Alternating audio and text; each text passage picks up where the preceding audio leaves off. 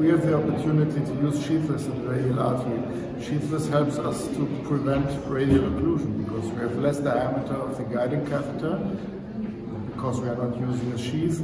We have less shear stress in the radial artery by using, for example, the railway system, where you have a smooth transition from the railway system to the guide.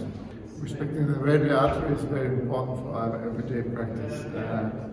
In most of the patients, we unfortunately need to make more interventions than just one. And so we need to preserve the radial to have the ability to do some future interventions. So it's very important to have a nice closure of the radial artery without an occlusion of the radial artery, so we can use it again.